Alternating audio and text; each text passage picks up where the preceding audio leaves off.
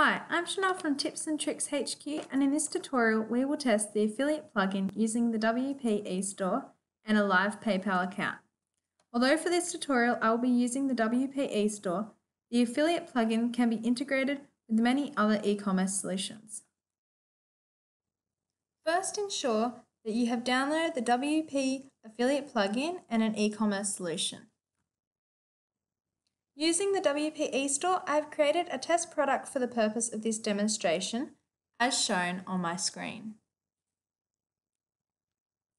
And here is my test product, and I'll just show you what that looks like when I put it on a page. So it'll just look something like this. I've put an image and I've customized my button URL. If you need any assistance creating eStore products, you'll first need to view the WP eStore product tutorials. Next, I configured a banner for my affiliates to use on their site to advertise my products. So that's in the WP affiliate, and then it's just manage ads. And here's my ad that will show up on their site. To advertise this product on their site, my affiliate will need to log into their portal, which I have already done. They'll need to go to their ads, where they'll be able to copy the affiliate link. Once the affiliate has copied the link for the ad, they will then be able to paste this on a popular page on their website. The affiliate plugin works well with payment solutions such as the eStore plugin, as it allows the owner of the site to gain more traffic and sales of products, but also gives incentive to affiliates to refer their own traffic. The owner of the site who is referring customers who proceed to checkout with a successful sale will be rewarded with a percentage of the profit from the owner of the sale site. Now that I've shown you how to create the affiliate link, I will now show you how the affiliate website works. So I've just created a blog for the purpose of this, and using the unique affiliate link, someone such as a blogger or the website owner is able to push sales for your website in return for a commission such as 25%. Please watch our separate tutorials on setting up an affiliate user and default landing page if you're unsure on either of these configuration steps. Now that you understand the steps in creating an affiliate link, I will now show you how an affiliate website works. Using the unique affiliate link, someone such as a blogger or other website owner is able to push sales for your website in return for a commission such as 25%. For this example, I have used a blogging style website where the blogger has used my affiliate link here as an ad where someone can come in and click to purchase a backpack. For the purpose of this demonstration, I have had to put the affiliate on one of my pages. I'll now show you how a customer would come in and purchase the backpack and how the affiliate would get their commission. So if I was a customer and I came in and I clicked on this backpack, it would take me straight to the product.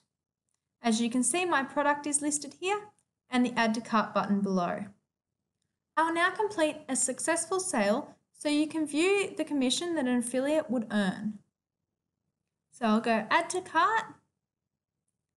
Now that that's showed up in my shopping cart on the sidebar, I'll check out with PayPal. So I'm going to continue, pay now,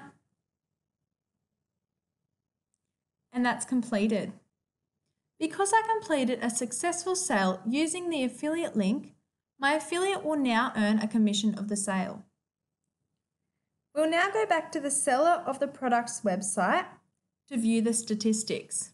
So if I go back here, I go to WP affiliate.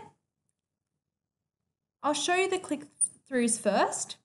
So this one here will show how the customer came and clicked, whereas the WP affiliate sales data will show how many successful sales came through.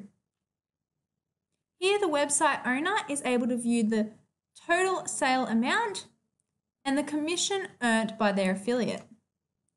If the website owner has multiple affiliates, they're able to view the affiliate ID that they need to pay the commission to, the date the sale came through, the time, the buyer's email, and the transaction ID. So now you can see how the seller of the product can view their affiliate's commission. I'll now show you how an affiliate will view their commission. we'll need to just head up to the affiliates portal. I've already logged into mine and go sales. It is here that the affiliate can view how much they have earned in commission. So my affiliate has earned 0.03 USD. Within their portal, they are also able to see their payment history. This is payments made by the owner of the website to them. So they're owed 0.03 USD, which has not been paid as of yet. So that brings us to the end of this tutorial. I hope after watching this you have a better understanding of how the affiliate plugin works. I've covered how to advertise an affiliate link, a customer transaction from an affiliate link using PayPal, verification within the eStore after a successful transaction.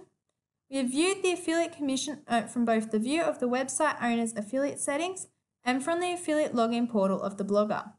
If you still have any unanswered questions, you are welcome to head over to the forum or simply email us.